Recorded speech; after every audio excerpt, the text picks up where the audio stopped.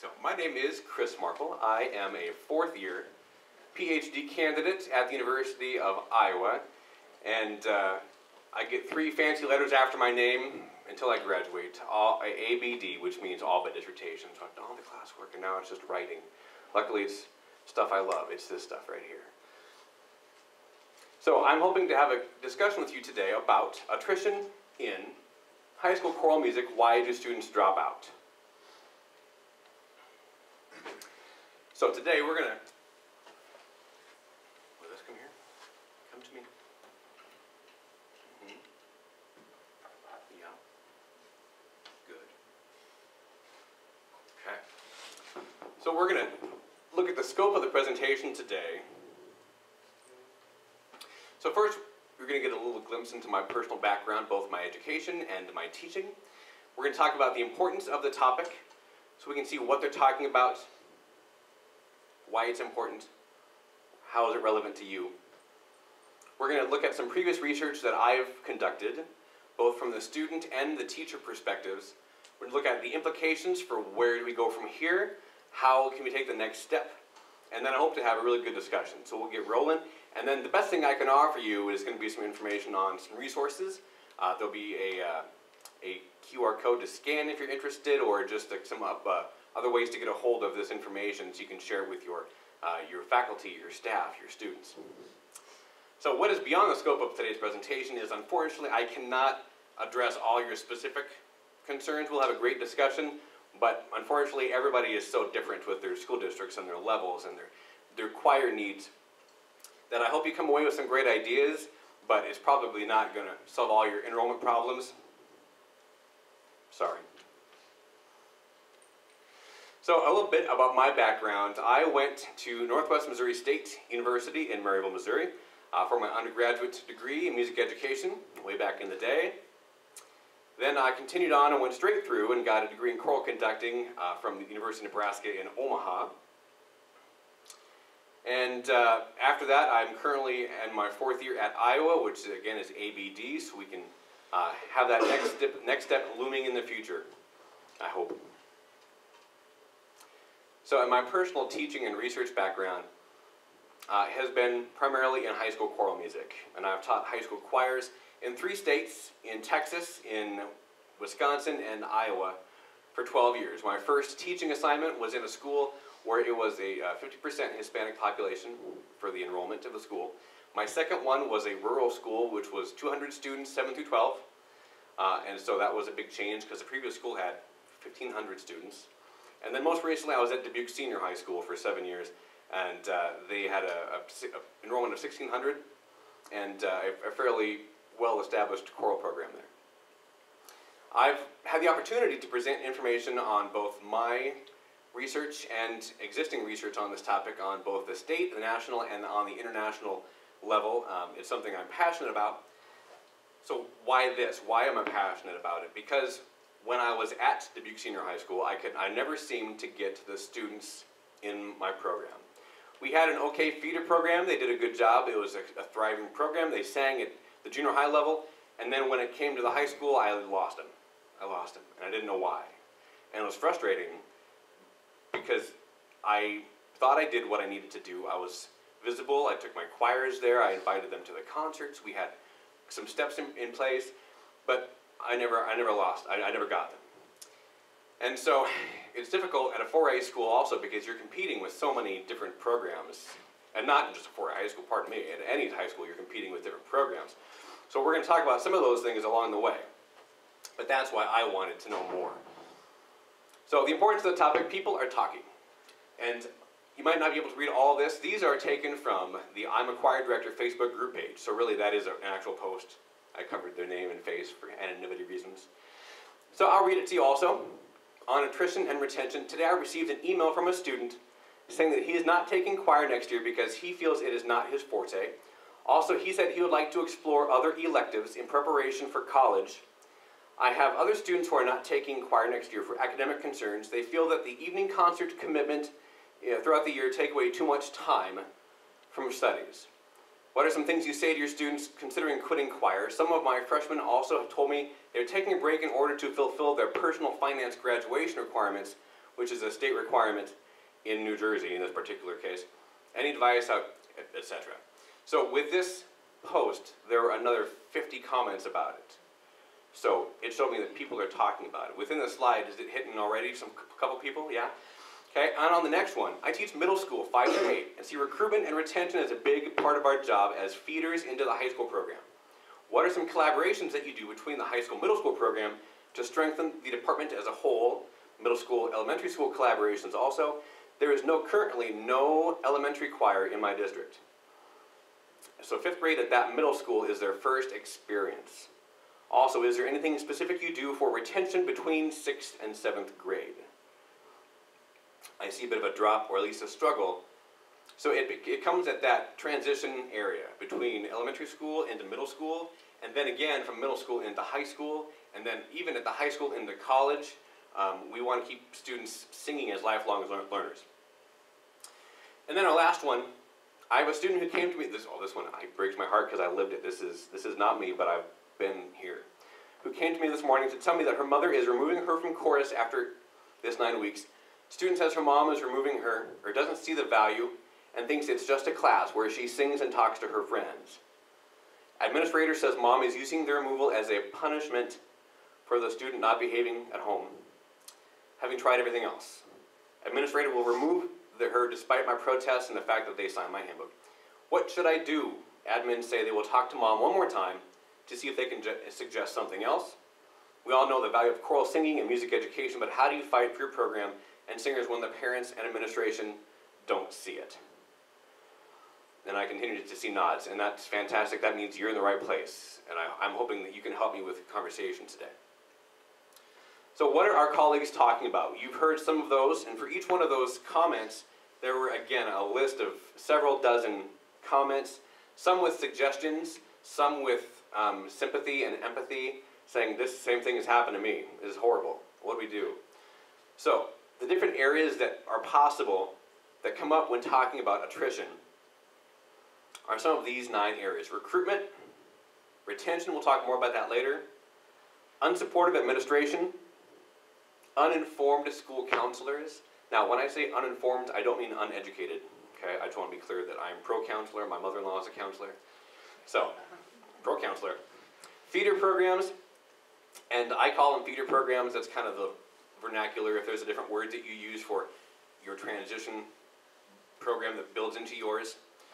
Graduation requirements, elective options, starting choir early, both as a school district starting an elementary choir early, and also for the students to be involved in choir early, how that will benefit them. And in the United States, we primarily have AP courses, although some schools also have the International Baccalaureate program, which is just as rigorous, if not more, of a program for our students. So my previous research, I've conducted 2 studies already on participation in choral music and why students drop out and attrition. So one study is from the student perspective, and the other study is from the director perspective. And my goal is to kind of compare the two, to see who thinks what, and do they line up, and are the students really telling us why they're getting out, or are they giving us a reason that's not going to hurt our feelings? In the student perspective survey study that I did, it was a qualitative study, so forgive me as I quickly define.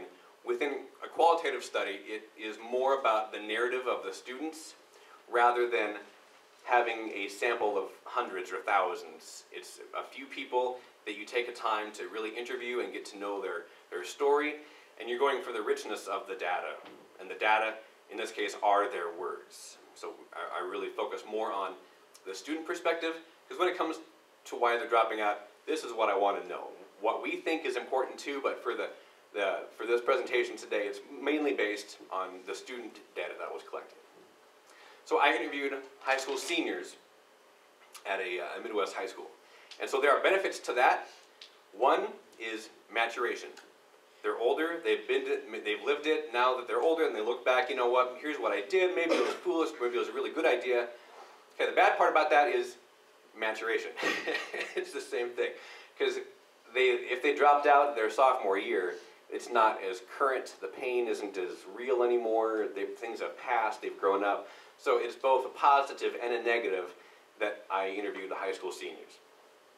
I wanted to know, what are the reasons why these students are dropping out? And sometimes I pointedly asked them, what was the reason? So these students were chosen because they dropped out of choir at some point in high school. For one student, it was their freshman year. For one student, it was the last semester of their senior year. So it runs the gamut of the length. And then what are the students really telling us? So first of all students should feel welcome. That's what they say. So these headings are the themes that the students presented to me. So I take all their quotes and their data and their narratives, and I kind of sorted through it, and I came out with these general themes. And one was, students should feel welcome. So with that, what are we doing to promote a healthy learning environment for our students? Envision your classroom, your rehearsal space, whatever you have. So when students are walking in, what do they see? And what do you think they see? And are they the same? So are they walking into a safe and healthy space? Do they feel included and valued? For students of the LGBTQ community, have you gone so far as to promote a safe place mentality and philosophy in your classroom? All those things may be important. How do you prevent cliques in your classroom? We have experienced them as performers and singers, a lot of us in high school, and we've been bullied and teased, and there are different cliques, and the term is culturally relevant to be cool, right? That's the term now, to make sure that it's culturally relevant. But what happens when the clique is your choir? What happens when you've got 7 choirs or 5 vocal jazz groups, and the top vocal jazz group is the one who's looking down and teasing the first group because they're just not, they're not good enough? And then how do you address bullying in your class? Is it something that, all right guys, cut it out, come on, you know better than that?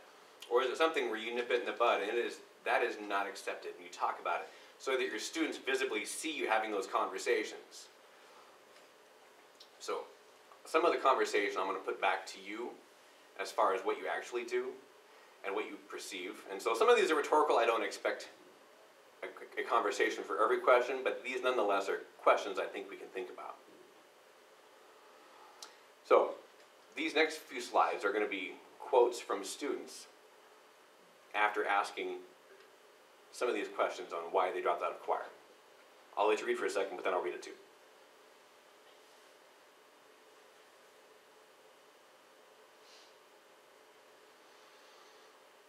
I think it's important to let people know that everyone is welcome in choir, and that they are not only welcome, but wanted and valued. That's my word. I'm going to toss that in there too, valued. I think that it's important to establish that. Choir is supposed to be something fun, not necessarily just for like the music-y people. Right? So we have to think about what's the perception, not only in our choir, in our program already, what is the school perception of our choir? How do we get out to those students? And that talks about recruitment, right? So we all need an audience, so we don't expect every student to enroll in our choirs, but at the same time, we have to make sure that we are presenting a really good and healthy image of our programs to the rest of the school and the staff and the community too, not just our school. So again, 18-year-old high school senior.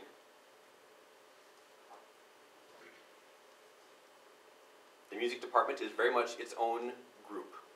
They are definitely the choir kids.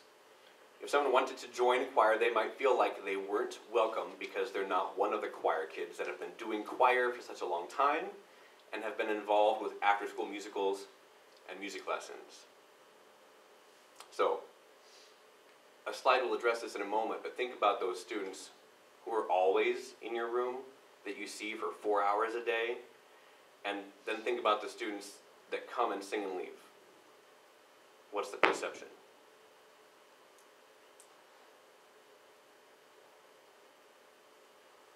So when I ask the question, what would you want other choir directors to know? That's y'all.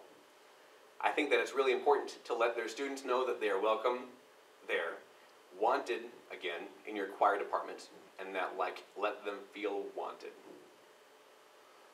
Okay? So it's more than just like hey, I'm glad you're here. We have to take the time and go out of our way to make them know that they're welcome and wanted and valued. Student feedback. What are we doing? Students don't feel like they're being heard. So what is the option? What are fixes for that? Sometimes it's easy.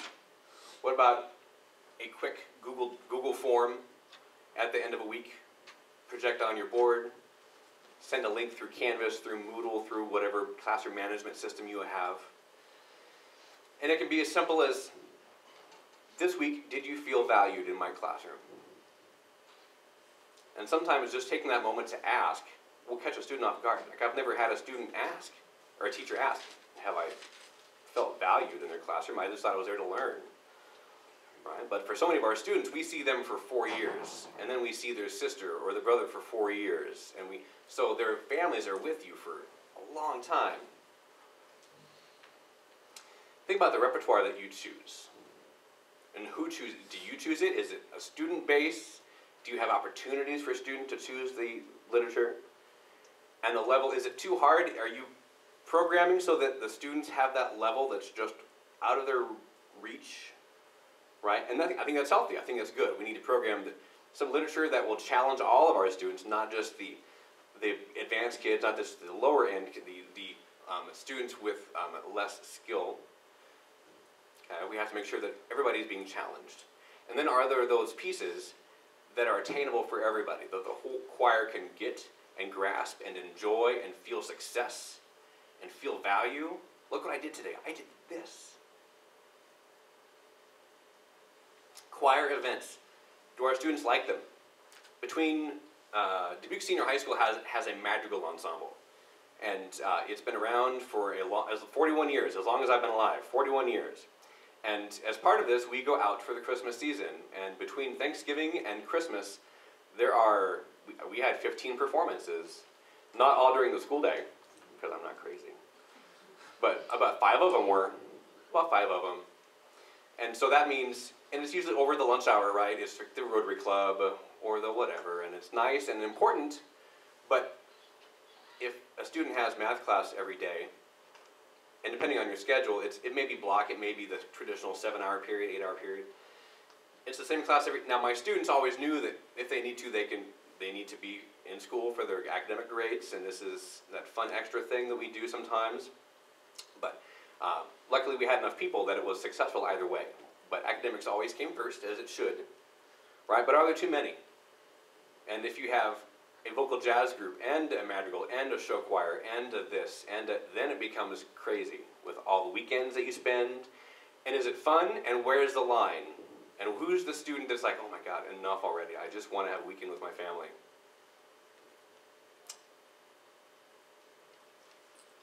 I would have liked it if the choir department took a little bit more student suggestion. I get that they are professional music teachers and they really know a lot about music.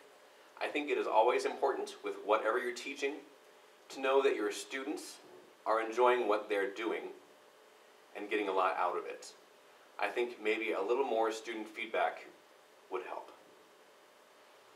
Okay, and so this was from a student who was not the greatest singer, and her sister sang and her mom sang, and so she felt like she really should keep up the family tradition, and because mom wants me to, and my sister really wants me to, and I'll be in the same group as my sister. But she knew for a fact that she was not going to be a music educator, she was not going to be a performer, she just wanted to have fun. And when she got there, she realized, wow, there are some people who this is their life, they are here all the time. And she just did not feel welcome. And there was no outlet for that. And as a freshman, she felt intimidated to approach the director, as it was a male, so there's a power differential happening there also, and say, I don't feel comfortable, or I'm not having a good time, and the director never asked, so she dropped out. I hated the songs we were singing. They were boring compared to the ones we had sang in previous years. The director made us sing them for the sake of being difficult. It felt like it said. It was a lot of weird dissonances that sounded kind of cool, but just wasn't fun to sing.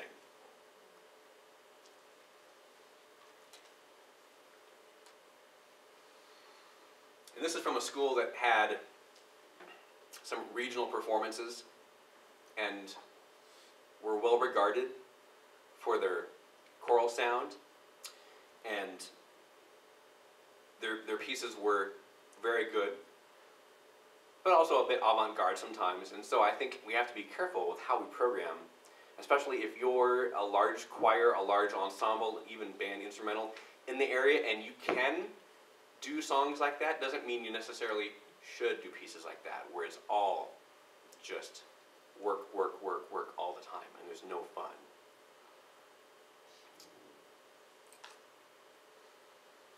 So reach out and connect with our students. Another way of saying this and phrasing this is teacher relationships. What relationships do you have with your students? We talked earlier about the students who don't engage themselves. They come, they sing, they're nice and polite, and they do their part, and they sing well enough, and then they leave, and I don't really know what this student does in her spare time, because she's just one of my 400 students that I have. I didn't have 400. Okay, one of my many students that I have. So I can't really keep up with all of them. I mean, surely, or can you? Right? How can you find and take the time to connect to each student? Are we in the hallways between classes? I know that's encouraged by a lot of administration. At the same time, I've got like 3 choirs back to back. I don't have a lunch break. I have lessons after that. I don't have a time to actually sit and plan. So these 5 minutes, this is like gold for me. So, but how can we counter that and do something productive with our time that affects our students and the morale of our program? And then, do we show favoritism? I did it. For the students who are always in our classroom, they come in the morning to jazz choir rehearsal, and then they stay, they have class during the day, and then they're in your classroom for lunch. Oh, and then they have band, so they're in the music program again for that, so they're the band students. And then after school, they're in all-state rehearsal, and after that, they've got a jazz band rehearsal or something, and then they've got musical after that. So I literally 4 to 6 hours a day I'm with the same students. And then they're also the ones who do honor choirs on the weekends, so I'm with them on a social level also. So it's not just the academic settings, it's those same students who make the same honor choir year after year that you take out of your program. And then again, who is watching? It's that student who isn't as engaged. Those are the students that are maybe watching you show favoritism when we don't think we are. We just think we're doing our job. Right? I thought I was just doing my job. They're just a really talented student, so I want to make sure they have all the options. Well, am I making sure that all students have the options to compete or to put themselves out there, or to find a safe place for them to do a non-audition honor choir that's just regional, that y'all come bring your people? So what do I do? What relationships do I have? So the director asked the choir what songs we wanted to sing. We all voted for songs that he didn't want to do. The director still chose the songs that he wanted to do. And the entire choir kind of didn't get along with him well my entire senior year. So the director did a good job by asking, what do you want to do? And then didn't do what they said or they suggested. And then there was this that happened because of it. So, and of course, I'm not going to let students pick every single song for my concert series. That's not going to happen, right? But even part of the core art standards is the student process of selecting literature, appropriate literature for age and skill level. And so we have to make sure that we're giving them opportunities and teaching them how and setting guidelines for them to select music. Maybe the seniors are selecting your graduation song. What song out of the last 4 years have you loved, seniors, that you want to do? You can vote and come together, and this will be a great way to demonstrate a song you're passionate about when you're here in my program. Versus, we're going to do a complete set of Eric Whitacre pieces for the... They're pretty, but oh my god, the chord dissonances and the we're going to feature a set of 4 French chansons in this concert series, and they'll have their places, right? But at the same time, toss in something new out there, right? They're called Pop's concerts for a reason. Pop is in popular, right? With a school as old as Dubuque Senior High School, and there's music. There's literally 2,000 titles in my library that were used, a lot of them for Pops concerts back in 1957 or something. And let me tell you, those are not as popular anymore for some reason. You know what?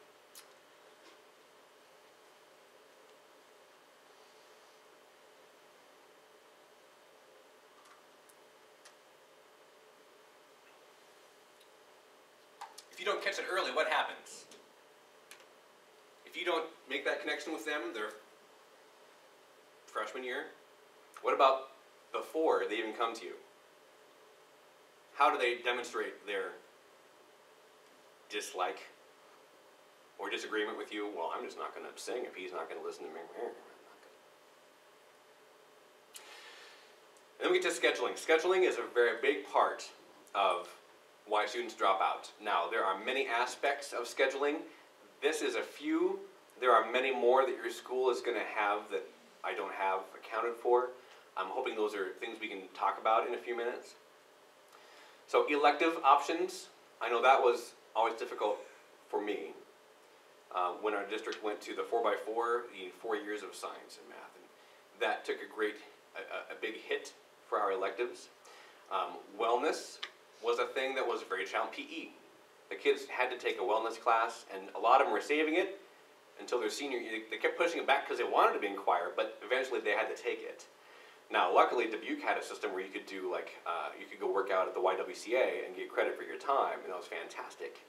And some schools have even gone to the, where it's like marching band is a credit, maybe even show choir is a wellness credit. And if your school is one of them, then love ya. I'm so jealous. AP courses. I had many students taking 5, 6 AP credits. I've had students audit choir because they were going to be the salutatorian or valedictorian of their class, and choir wasn't a weighted class for grade, and so they either dropped out or they had to audit my class and just say, thank you for doing that. I mean, they didn't have to. And so hopefully that shows that I was reaching out to those students and making a good relationship then. A lot of AP courses were opposite of classes. And if they were really advanced, I did a good job of scheduling the upper level students away from the AP courses, but if they were an advanced freshman or sophomore, they could take those classes. And I had a lot of students really just beg me, can you please move our treble choir time? I was like, I can't do that because there's so many that, and you have to lose a couple of them. So graduation requirements, we talked briefly about that. Family conflicts and work conflicts, sometimes they're the same. So sometimes those students are needed to work in the community to help pay for their family's bills for the month. And we often overlook our privilege sometimes and realize that we always know where our next meal is coming from, but some families don't. And so they really can't be in a musical because they're working full-time in addition to trying to be a student. Multiple ensembles. Some programs are great about it. They can be in band or orchestra at the same time. Some choir programs anymore have, well, you have to be a member of this ensemble to be a member of that ensemble. Well, that's just more time in class periods, right? And then school counselor awareness of your program. So with this, again, it's not an uneducated issue, it's just an uninformed issue. And so this is in regards to the counselors at maybe your feeder program school or the school underneath you, perhaps the 7th and 8th grade middle school. And when it comes time for registration, those counselors register those students, but they don't always know how your program is organized. They don't know that you will fight for them to be in your program, and you can rearrange things. And if they can't be in choir now, but you can be in choir later, or vice versa, maybe they can't be in choir now, but they can later, that we're going to go get them. But we need to know that. So we took good care of our counselors. Come fruit sale times, here's your basket of fruit, counselors. There you go. We love you, thanks. All the students that they don't have a place for, I want them. If they ever sang ever, getting through the door, that's the hard part, right? Through the door. So counselor awareness of the program.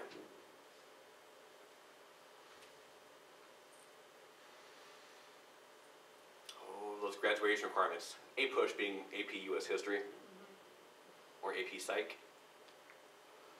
And this was a nursing student.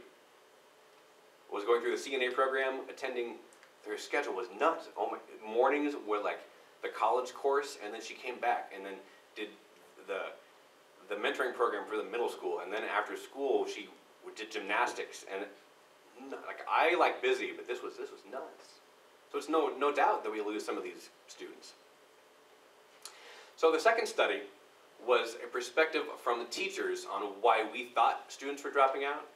So I mentioned most of my quotes come from the student perspective because I think that's really more important. So in this section, you're going to see a lot of questions proposed back to you. Some are rhetorical, some I want to know about. How are we doing over here? Uh-oh. Oh no, we closed. Pause. Technical difficulty while I reestablish.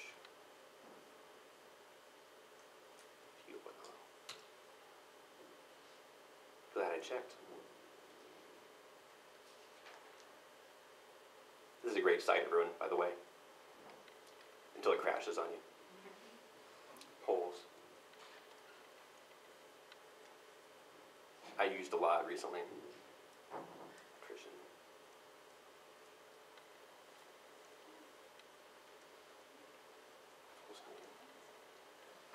Okay, great.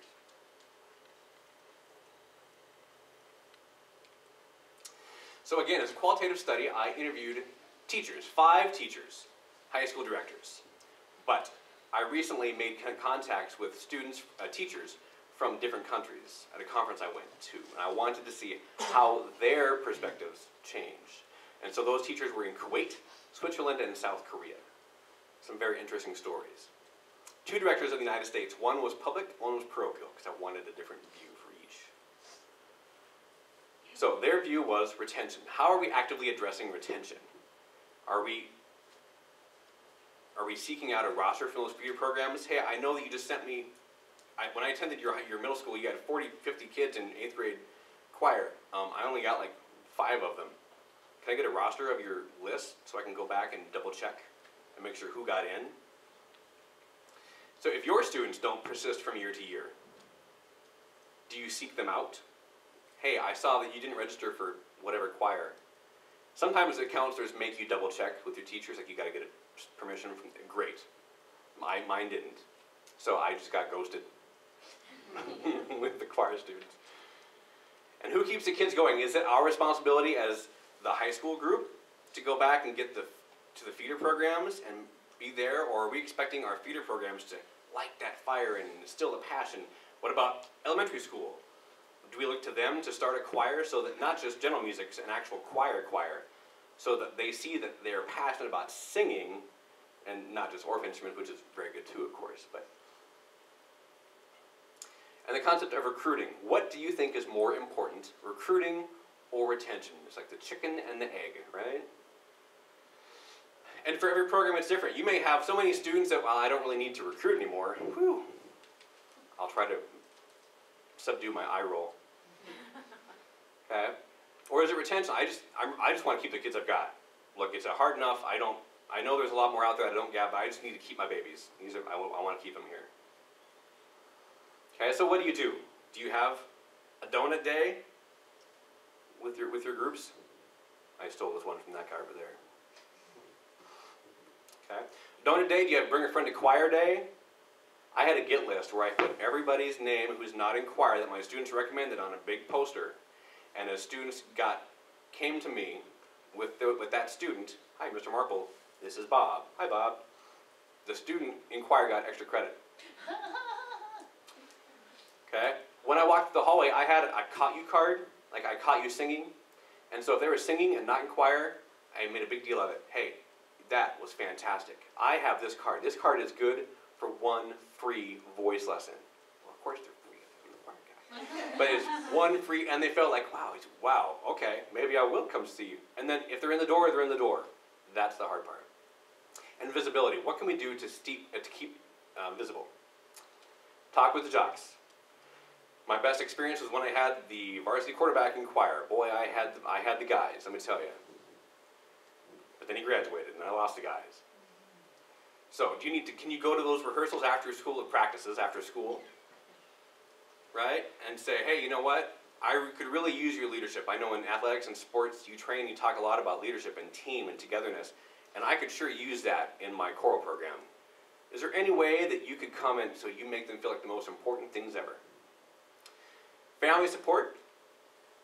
Some don't see the importance. There's a family in Kuwait, and in Kuwait, there are a lot of literal royalty. And they were on a tour, and they had to stay in a hotel. And so this royal person, dad, told the choir director, no, no, no. My family does not stay in a hotel. That is beneath us. That is for common people. And so we'll be taking her out of the choir. That's my top story. I can't top that here, and that's not going to happen here. So, of the countries that didn't see as much of a future in choral music at that level was South Korea. Because they said they're going to send their students to do something that mattered. Most of them go to, like, I'll send my students to school in the United States. So they don't have time for choir. There's no future in it. The country that focused most on dual enrollment, the importance of getting that college credit now, where do you think? U.S. Public, show me the money. So if they can take 5 AP courses and 6 and get the college credit ahead of time, then we're going to do it. I'm sorry, there's no time for choir because you're not going to get paid to sing in choir. Right? That's a lie. We know it's a lie. So sometimes those scholarships for music are just as competitive and available as academic scholarships. And the country that did not have parents attend the concerts was South Korea because they were needed at home. Because they have families and kids and there's no future, so I'm not going to, it's fine. She'll sing and do her thing, right? So peer involvement, we've got to keep the boys a bit, but don't forget the girls.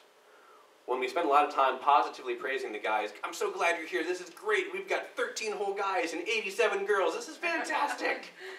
It's great. Guys, I got this great song program for you, it's this great upbeat piece, and then the girls have this lovely little ballad, this lullaby, it's pretty and it's nice, and so a lot of times the girls are the ones who are overlooked because we spend time on the guys. So you have to find that balance. And so then we get into the societal challenges of masculinity and gender normativity and stereotypes of what a guy should be. Well, singing is for girls. But oftentimes the guys want to sing with their buddies. They had a good time in middle school or elementary and they want to get back to that and they want to sing with their buddies. Along those same lines are cultural similarities. So not only are they buddies, they want to sing with someone who looks like me. There's another Pacific Islander girl in choir.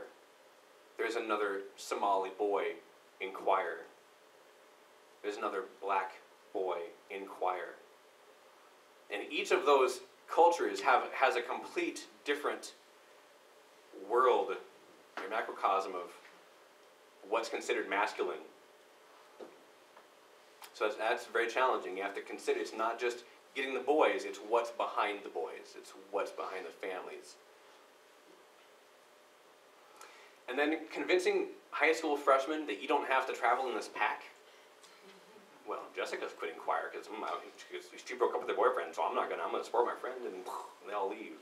Well, no. It's okay. You will make other friends and reach out, and you will be welcomed, hopefully, and valued and loved. Thoughts on scheduling. The AP and IB, International Baccalaureate course, we talked briefly about. So this was another thing that the teachers thought, well, this is the reason why. It's scheduling. I see a lot of nodding heads out there, so I think we can all kind of agree that plays a part. Sports, all the extras are kind of in one category. Sports, extracurricular, work, family, the non-academic things. We talked briefly again about the school awareness of the program. Do you go to your counselor and say, here's a list of my choirs, here's how they all make them, here's what happens from my feeder program, and walk them through the process? I don't know. I didn't for a while. And sometimes they just have a changing interest, and that's okay. And we have to be able to support our students and be like, you know what, we want you to have the best experience possible and the most well-rounded education possible. So go experience AP Photo, or whatever they have, journalism. So in the comparison between the two studies, The students listed these as their top reasons, the themes why they did not persist in singing. Scheduling, student feedback, too cliquey, cultural relevance, right? And the teacher relationship. Teachers said scheduling, feeder programs, family issues, family support, family background, that my mom played, my mom sang, my dad did this, I sing at home, peers. But take a look between the two lists. There's at least one definite similarity, but overall, the teachers chose the more external reasons why. It was them. Something they did. It's not me. It's not my relationship with a student. Surely I have this poster outside my door. It says safe place, all are welcome. Surely it's not me, right? But that's what they think versus what they're being told and why they're really dropping out, why the students are really dropping out. So what can we do? I think it's visibility. That's a big part of it. We've got to take ourselves, go teach a voice lesson, go direct a choir at the middle school level, go assist at a musical rehearsal for the middle school. Invite your feeder program students to your concerts. Take 6 boys with you and go to middle school and sit in on a rehearsal. Connect to our students in whatever way that means for you. It's all going to be different. So what can you do, that one action step forward? What's that one step you can take that's different? Go talk to those counselors. Hey, I just want to make sure, I know registration's coming up in February. Do you understand, can I give you some documentation about how our program is run? Start a parent choir. Oh my God, wouldn't that be amazing? Featuring the parents. Show them what happens in your program. Have a sight reading example. It happens here. It's going to happen at Allstate this year. Allstate choir, sight reading. So, sight singing on your concerts. Do a 5-minute sample of, you know what, here's behind the curtain. Here's how we do our sight reading excerpts every day. What's next for me? Dissertation time, as my advisor sits in the back. Thank you, Dr. Cohen. So, the next step is I'm hoping to take this research and fine-tune it into one small area. And so, the working title right now-ish is The Persistence of Adolescents in Choral Singing During the Transition Between Middle and High School. And I think that's what I want to know. And so we're going to survey a bunch of 8th grade students, ask them for about 40 questions. Why do you plan on persisting? Why don't you? And then ask them all these reasons, and to what level of strength. And then the high school director in that district is going to take the same survey. My students feel that they are welcome, or do I feel welcome? And so I hope to investigate the similarities between those answers. That's what I want to take the next step. And so hopefully at the end of the summer and into the fall, that'll be available for the world to have. So that is my time. I want to look at some of our discussion topics and see what I can do to at least talk about it here. Yeah, you going to wake up for me? Okay. Come back. Okay, is there anything I can do about students having to leave choir because of scheduling issues? What do you think? This is where I get to turn it over. What can be done about a student who's had to leave for scheduling issues? What has been done? What have you tried? Yes, sir. Well, one of the things that I do is I have some of my upper tenors and basses leave because of scheduling. And so in the morning, I'm the donut choir guy, by the way. So one of the things that I've done with my donut choir is some of those guys can sing and they join us in the mornings. But then what I've had them do is sometimes I will take them and do a sectional with them, and I have them sing with my upper group later on to help add those numbers in. So they're still kind of a part of it, it's just they can't be there at the class because they have AP Lit or AP. So that's one of the ways that I get them to be involved in those different aspects. Okay. Anyone else have a trick?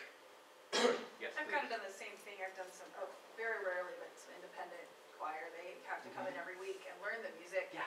And then they just sing on the concert. They can't sing at contest stuff Yeah. because that's not eligible, but they can still sing on our normal concerts. And for Right. some kids that works, some kids say they're gonna do it and then they never show. Yeah. And I haven't gone and hunted them down, perhaps I should have. But for some kids who just need a semester to take something that works for them. Great idea. Independent study. And sometimes you got to convince your administration, like, this can work. This will be challenging, but you can do it, and here's how. Okay? And then online college classes are more important, some consider. But how do you get past choir isn't cool? That was so hard. And it's still challenging. And I try to get my students to sing everywhere. At pep rallies, at homecoming, before school, after school, in the cafeteria sometimes. Hey, jazz choir, we're going to go test out this piece.